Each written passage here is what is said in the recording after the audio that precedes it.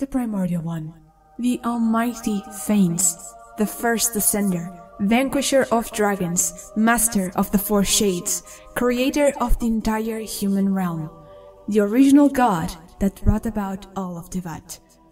Or did they? What if I told you that the Primordial One isn't actually Phanes? What if I told you that they aren't a Descender or even a real creator? What if they aren't a true god at all? I know, but bear with me for a second, because I can make it worse. What if I told you that we do know who the Primordial One is, and that we have known them all along? Because they may be none other than the first heir from the Battle Pass. If you think I'm delusional right now, you are completely right, but stick with me and by the end you may just find that it is the Primordial One who has been delusional this whole time. But before we dive in, I need to remind you that this is part 2 of my Celestia's origins theory. You can follow along with this part only, but part 1 contains a lot of important background information about reason, delusion, and the nature of Teyvat, so I'll link it up in the cards, description, and pinned comment in case you want to check it out. So today, on the defendant's table, we have the Primordial One, who's being accused of not being a real god, not being a Descender, and not actually being Phanes. Let us start off with the first accusation then. Could the Primordial One not be a real god? Yeah, really, the deeper I look into it, the more impossible it seems that they are one. It's just that the way they are described is full of contradiction, starting with their wings. And no, I'm not saying that having wings is a disqualifying factor of divinity. Barbatus is a god, a demon god, but a god regardless, and he has wings. The statue of the omnipresent god in Inazuma, who might be the likeness of Istaroth, also has wings. And according to Istaroth's scribe in Before Sun and Moon, the Primordial One might have been Phanes, a Greek deity that did very much have wings. Mythology offers us various versions of exactly who Phanes was and how he came around. But what remains pretty constant was that he emerged from the abyss, was birthed from a silver egg while intertwined with a serpent, and created the universe. So he is the creator deity. He was said to have an androgynous figure and 2 large golden wings. He is also known as the god of goodness and light. On top of that, like gods often do, he goes by several names, including Metis, which is actually also the name of an Oceanid and means thought. That's going to be very important later, keep it in mind. What has never sat well with me, though, is how dismissive the scribe is of these Phanes in Before Sun and Moon. Oh, they exalt the Primordial One, alright, but then follow it up with they might have been Phanes, which is bizarre because we know that Celestia was in direct contact with the unified civilization until the Second Throne came around. The celestial envoys that were set to welcome among humanity were likely the Seelie, but I'm pretty sure that they also had direct contact with the Shades at least, and not just Istaroth, because the Seelie likely fell before the war with the Second Throne, or at the very least, before Enkanomiya was plunged into the depths, because the Sunken Nation has Seelie courts everywhere, and they are in much better shape than the ones in the overworld due to having less elemental exposure. But if this is a correct timeline, the people of Enkanomiya would know what the Seelie had been reduced to, because they could see them. So when the scribe claims that the gods had forsaken them with the exception of Istaroth, they mustn't have been talking about the celestial envoys. What was left of them was still around after all. They must have been talking about the Shades themselves. And they knew that there were 4 Shades. They at least knew that one was the god of time and another the god of life. And you are telling me that they didn't even know the name of their creator deity? Press X to doubt. The Primordial One made a covenant with humanity, and you are telling me that they either never saw them, or never cared enough to pass down the tale to the future generations? At the very least, you would think the Seelie or the Shades would have told humanity the name of their creator. But no, instead they might be Phanes. I think this is deception. Very purposeful deception. We will circle back to this, but for now let us consider the possibility that the Primordial One might not be Phanes. After all, the real Phanes was a primeval god, and the Primordial One might not be a god at all, and all because of their wings. Fontaine really isn't in the business of dissing gods like their life depends on it. First it was Neuvillette, then Jacob, and now there are too many hints for me to dismiss this as a red herring. Please listen to this very spiteful voice line of Neuvillette's. Since you hail from beyond the stars, I invite you to be my witness as I judge this upended world. this realm dismantled was of the formidable father himself. But what now reigns here is a cluster of filthy feathers. Though we live in a world of disarray, I shall undertake to restore all that has been broken. If you think this Heavenly Father was a weird name drop, it's because it is. We had never heard it used before or since, but given the context, it seems like it must be referring to Nibelung. The important part here, though, are these filthy feathers, and how they are contrasted against a being that seems far more divine. This feathered individual is obviously none other than the Primordial One, and Jacob describes them in a very similar way. He stated, "This was once the realm of a god. Now a pheasant sits upon the throne, just like the real world today." He goes from commenting about the Ordo to Teyvat itself, and he claims that the throne that once was occupied by an actual god has been taken over by a pheasant, a type of bird. But not just any bird, because pheasants are said to symbolize, among other things, imagination. Regardless, birds have feathers, which means that twice now, the fact that the Primordial One has wings has been put under the spotlight and used as a metaphor to diminish their supposed divinity. And that's not a surprise, because even in Before Sun and Moon, they are described as being a throne of the heavens, with thrones being a class of angels according to Christian angelology. But angels aren't gods, they are servants, the servants of God. And it just so happens that the Primordial One also directly references one specific servant of the Christian God, Noah. In a nutshell, God was really disappointed with his creation 10 generations after the first humans were brought into being. Humanity was full of corruption, so he decided to do a hard reset and send a massive flood to cover the entire world. But the goal was to restart everything anew, not to completely wipe life out. So he tasked Noah with building an ark where he was to gather 2 specimens, a male and a female, of every species as well as his own family, with the goal of repopulating the earth from the microcosm of his ark once the water levels lowered. Did you notice how this perfectly matches the wording in Before Sun and Moon? Teyvat means ark, and we are told that the Primordial One separated the microcosm of the world from the rest of the universe by creating the dome-like barrier around the planet. But the similarities don't end there, because Noah only knew that it was finally safe to leave the ark once he sent out a dove to look for land, and it returned carrying an olive branch in its beak. Only then could he start to build the world anew by repopulating it. Meanwhile, according to Scribe, the world was made anew when the Primordial One arrived, and that period of time is known as when the doves held branches. On top of that, once the whole ordeal was over, God created a rainbow as a promise to his people that it would never again flood the earth. A rainbow has 7 colors, and under Celestia's rule there are 7 archons, 7 gods that claim the celestial throne. Those thrones appear to have only been created when the noses were made, and in turn, those were only made because heavenly principles was severely weakened and could no longer fight against the natural order of Teyvat. They could no longer sustain the world they had made. So, just like God sent out that rainbow with 7 colors to let everyone know he would no longer destroy the world to restart it, heavenly principles established the order of 7 to prevent the world from being destroyed. In a way, the archons are the rainbow. There are very clear parallels here, right? So, between the Primordial One being likened to a servant and contrasted against gods, it's only fair that we question whether they really are a true god or not. Still, this isn't enough to prove anything. Yet, we will get there. For now though, let's turn to the second accusation. The Primordial One isn't a descender. By definition, a descender is a being that originates from somewhere outside of Teyvat, and who possesses a will that can rival an entire world, destroy an entire world, and or create an entire world. And going off what we discussed in part 1, this descender's will should be reason, something that is capable of all that creation and destruction. But reason is only half of a whole, because the only thing you need in order to create is imagination. You imagine something, you believe it, will it, and it manifests in reality. Your beliefs create. If they are true beliefs, you are creating on the basis of reason. If your beliefs are false, you are creating on the basis of delusion. But we also discussed how delusion seems to be associated with the abyss, which is what makes it so dangerous. This also makes sense because René claimed that while elemental energy is stable and lacks a will, abyssal energy is a whole other monster.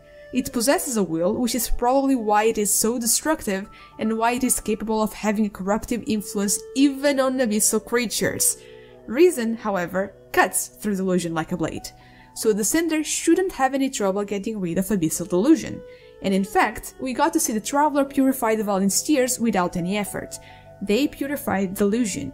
Meanwhile, Nahida claims that Heavenly Principles is probably the first Descender. She can't be sure of it since Descenders aren't recorded by Irminsul, but it is a well-educated guess. However, I want to point out that you don't need to be a Descender to be invisible to Irminsul. The Abyss Twin isn't one, but somehow someone is shielding them from the tree, preventing their actions from being recorded. So just because you can't see someone in the records, that doesn't automatically mean that they are a Descender. If they were to wield reason, on the other hand, then yes, you could be pretty sure of it. But Heavenly Principles can't use reason. We established that reason and the Abyss really don't get along, to the point where the Traveler can't even access the Void Realm through rifts and portals. So when the Second Who came invaded Teyvat and brought with them a tide of delusion that destroyed the land and sickened the people with plagues, you would think that, as a Descender, Heavenly Principles would simply be able to use reason to dispel those delusions. But that's not what they did. First and foremost, celestial energy is blue, not golden like the Travelers. Not a deal breaker though, we can't be sure that reason manifests in the same way for every Descender. So just because the divine nails are blue in color, that doesn't mean they aren't imbued with reason. The problem is that they don't actually cut through abyssal energy. They don't dispel delusion. The dark mud we find in the chasm is the result of the interaction between the nails and abyssal energy. The mud is simply a more neutral form of this energy, perhaps stripped of its will. Meanwhile, the Traveler is capable of getting rid of all traces of abyssal corruption. Still, the nails did something, even if they weren't completely efficient. And that something was a whole lot of destruction. The Second Throne brought delusions with them and thus spread destruction in Teyvat. Meanwhile, the Primordial One sent down the nails and achieved the same results. A lot of forbidden knowledge was neutralized, even if not removed, but there doesn't seem to be a reason for the nails to be as destructive as they are. Unless they were also created by delusion. According to Nabu Malikata, one of the Sili, a goddess said to have been created by the Primordial One directly, one who knew the celestial gods. The Primordial One is delusional. The artifact set Flowers of Paradise Lost gave us this absolute bomb of a quote. Dreams will always dissolve, their landscapes fated to collapse. This is the true meaning of the blooming flowers. Only by suffering through the destruction of a god's delusions can humanity learn to rise against divine will. This has massive implications. For one, it validates the Order's beliefs. They held that humans have the potential to continuously refine themselves and become more powerful throughout several samsara cycles, with the last step of this evolution entailing that humanity break free from the gods. And secondly, the only gods currently in charge are the Celestial Ones and the Archons, which are subservient to Celestia. And the one god that sits atop this hierarchy is, as far as we know, the Primordial One. So when the Ordo or Nabu Malikata claim that humanity needs to or will break free from the divine, they are actually referring to the Primordial One and their rule. So the god whose delusions humans need to rise up against is none other than the Primordial One. They are delusional, which means that they cannot be a Descender, as delusion and reason cannot coexist. But that's not even the only evidence that we have of this. Caterpillar once said that creating humans with human knowledge can only be achieved by the gods. Honestly, this seemed like a very weird thing for him to say in the context of the world quests, but now I believe he was hinting at something much bigger. Knowledge goes hand in hand with reason. You cannot know a falsehood, you can only incorrectly believe it.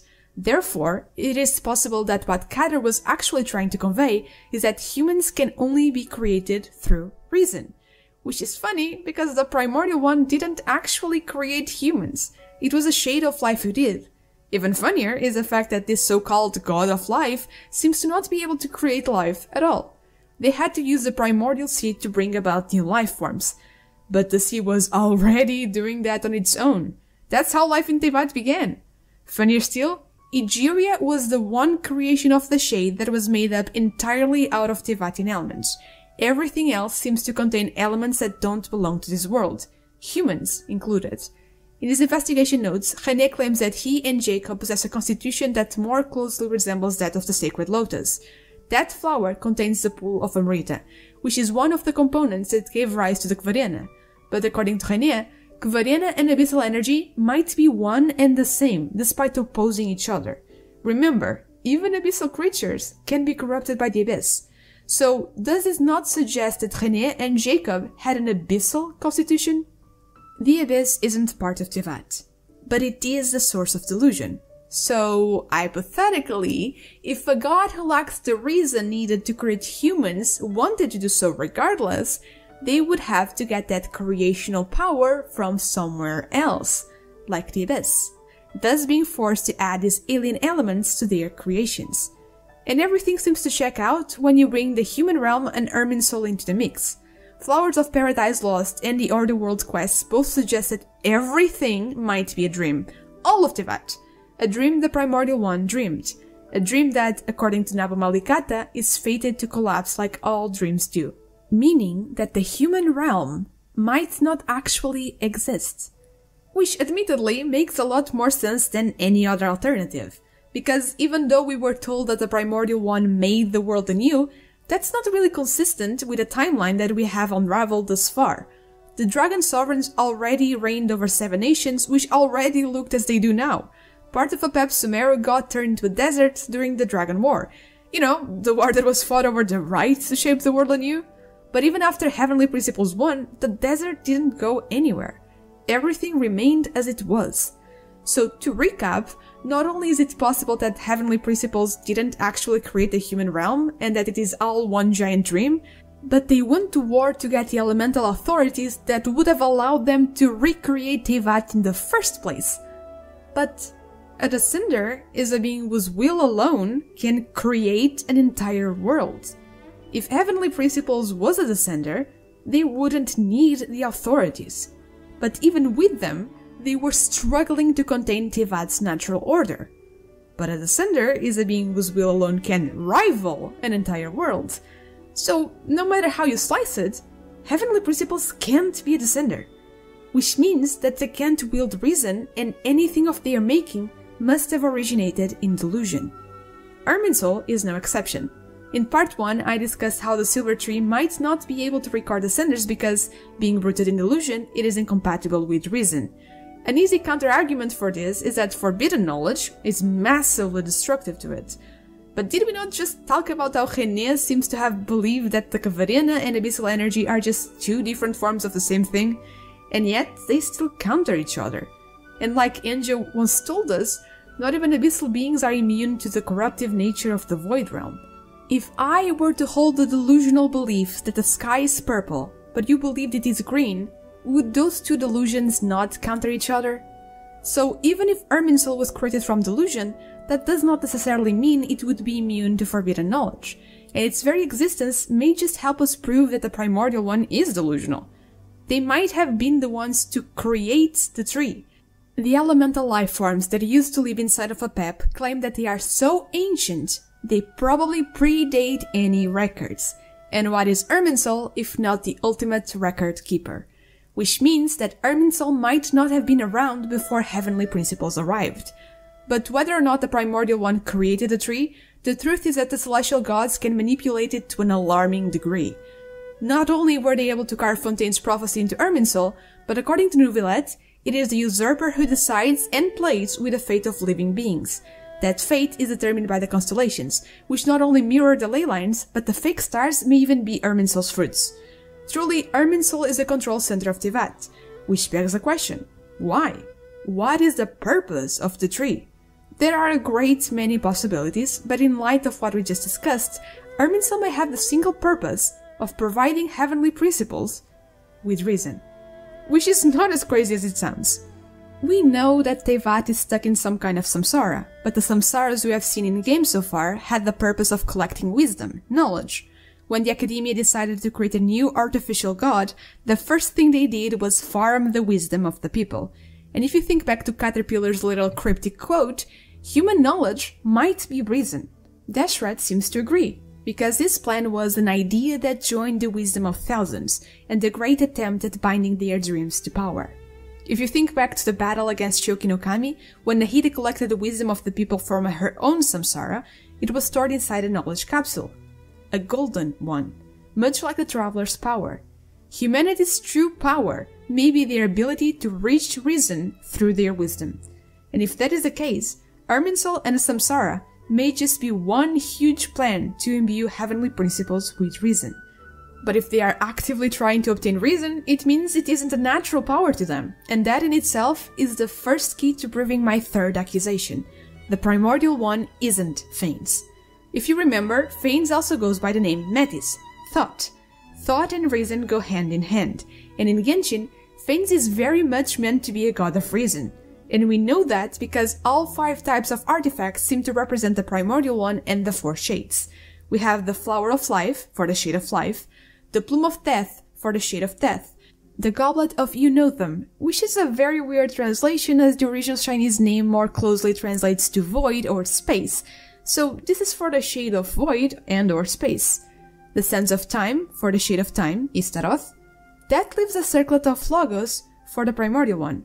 Logos is a Greek word that translates into reason, but it goes far beyond that, because according to ancient Greek philosophy, reason is what gives the universe form and meaning, and it is what governs it, which sounds exactly like the reason descenders are said to wield.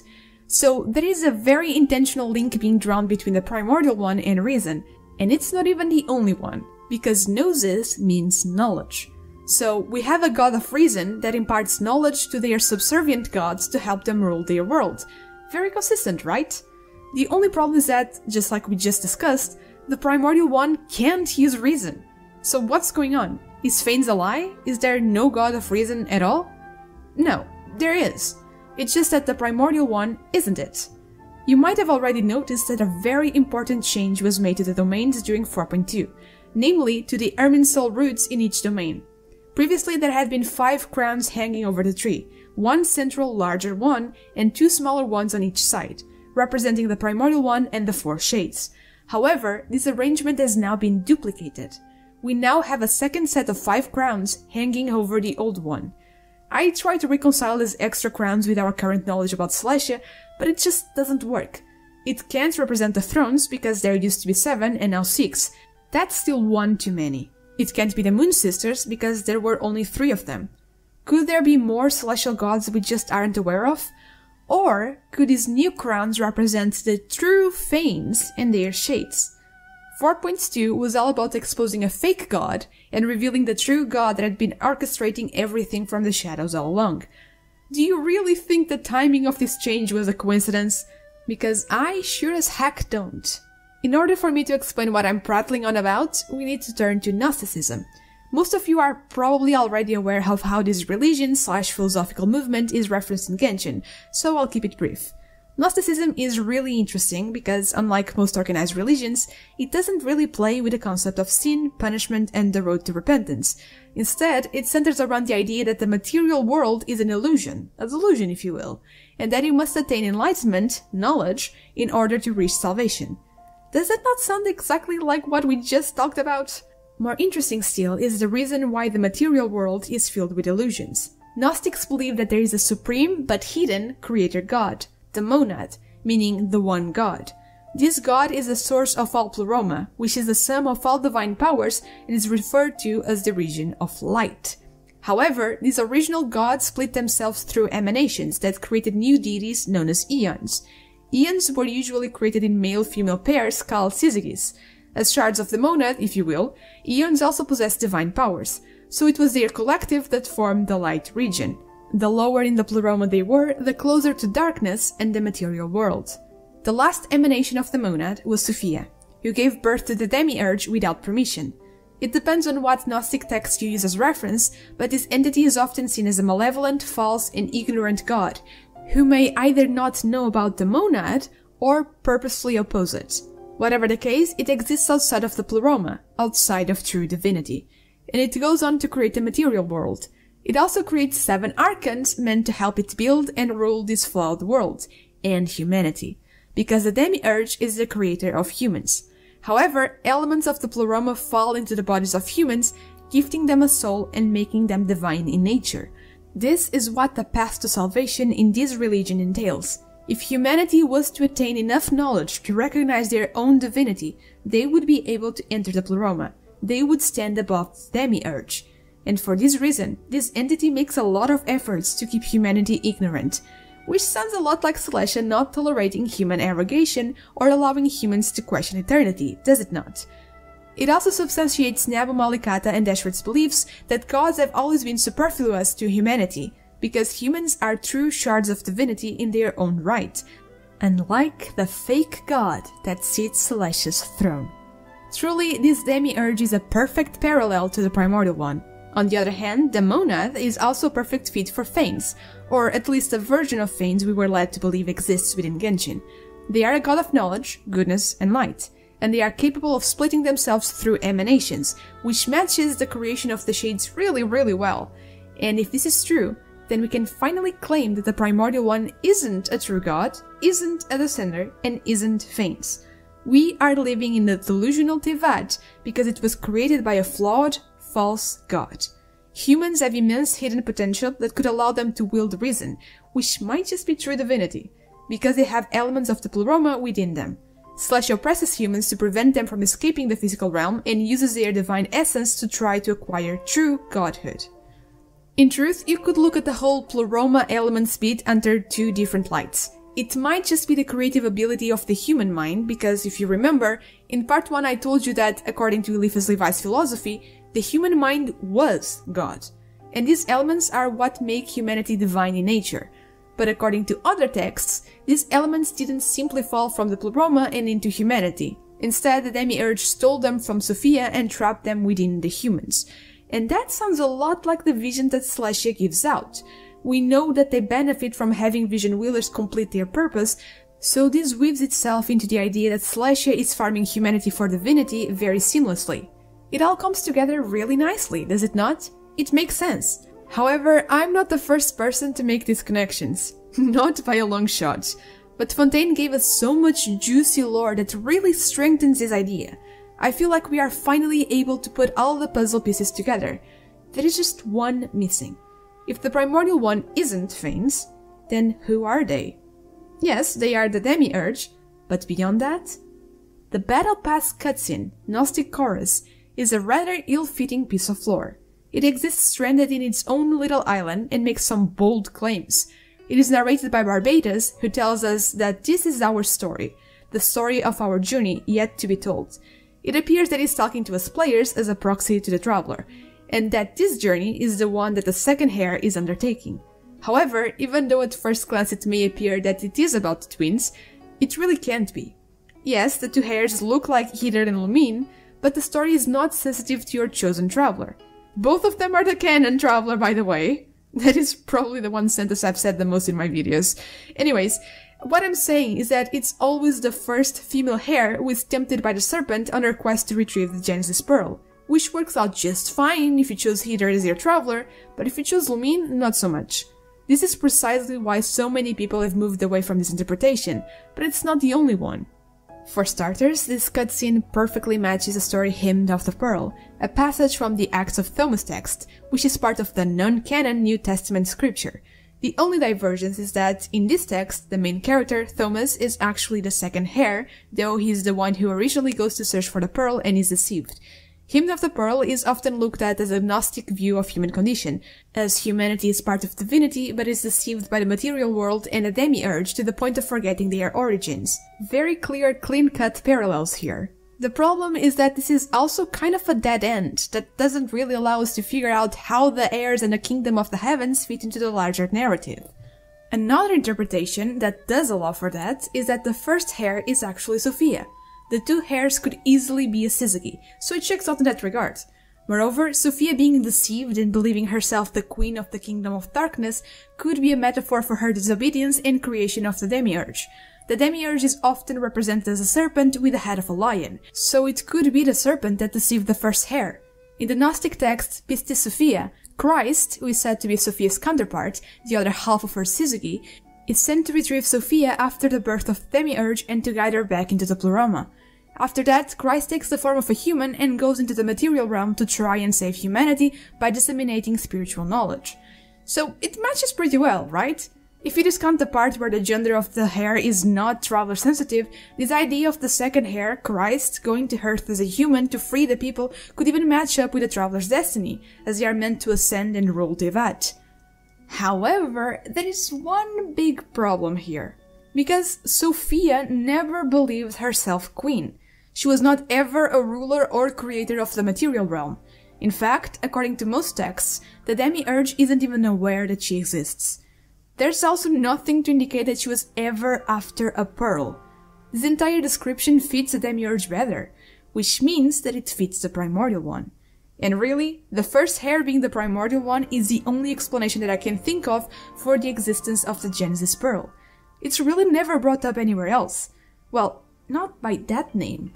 But we have heard of it already in, you guessed it, Fontaine. Thanks to Neuvillette, we now know that Heavenly Principles was using an absolute authority to suppress the natural order of Teyvat before they were injured in the war with the Second Who Came. Authority is a name given to the Dragon Sovereign's power over their elements. It quite literally allows them to bend the rules of reality within the limits of their element. For instance, after recovering his full power, Neuvillette was able to turn the fake blood made from the primordial sea that ran in the veins of the Fontainians into real blood, because all of it fell within the realm of Hydro. Essentially, if you have an elemental authority, you have partial control over Teyvat. But Heavenly Principles had absolute authority, because they vanquished all of the Dragon Sovereigns. If you put together all 7 partial authorities, you got the ultimate one. This is the power that war was fought over. It's a substitute for reason, something that allows the victor to reshape the world and suppress its natural order. And it's draconic in origin, which may just tell us what the authorities look like. According to Chinese and Japanese folklore, pearls are the source of a dragon's power. And now we have the Pearl of Genesis, meaning the origin, creation, which, just like the absolute authority, could allow one to make a world anew. What's more, the Pearl of Genesis is placed within a shell, and wrapped around that shell is a serpent. The Greek Phanes was born with a serpent wrapped around him, and it is said that the animal was meant to represent Earth. Meanwhile, the first hair, after being deceived by the serpent, forgetting her origins, crowns herself Queen of the Kingdom of Darkness, which is one of the descriptions given to the material realm created by the Demiurge. So if the first hair is the Primordial One, the Gnostic chorus has told us, in a very metaphorical way, the story of Celestia's origins. She would have arrived in Teyvat, the material realm, represented by the serpent. There, she would forget her origins and believe herself the one creator deity, Phanes. However, lacking the power to control this world, she would have sought out the Genesis Pearl, leading her to create her shades, as though she was the one true god, so she could go to war against the sovereigns and claim the pearl in order to refashion Teyvat and create humanity. From there, recognizing a spark of true divinity within her imperfect creation, she and her shades would begin to act as oppressors, even creating the Archons to keep a closer eye on humanity. All for the purpose of farming that divinity and claiming the power she believed to be rightfully hers. This still doesn't really explain who the second hair is at the moment, but it is possible he could have been the second who came, as they are both described to be thrones of the heavens, and from what little we do know of them, even though they went to war, the second ended up helping the Primordial One, like quarrelsome siblings. Still, if this is the right interpretation, this story could be about the Traveler even if they aren't the second hair. If the only reason they made their way to Teyvat was because they were summoned by the heavens, and if their destiny is to take over Celestia's role while freeing humanity, then it would all have begun when Celestia was created. It would be the prologue of their story.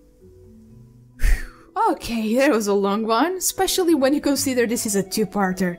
But I hope you enjoyed, and if you stuck around until the end, leave a goat emoji in the comments, because you are the goat and I'm now legally required to find you and provide you with a digital cookie as a thank you. What do you think about this whole mess? It's insane how much the Narcissian Crest quests completely reframed how I see the lore in its entirety. It's not even just about discovering new stuff, but also altering or cementing past theories. So I'd love to hear your takes on Celestia and how they have evolved as new lore is revealed. That's all for today. Sorry about my voice, by the way. I'm sick and I think you can hear it. Anyway, I'll be off now. My name is Blue and I'll see you again soon. Safe journey, travelers.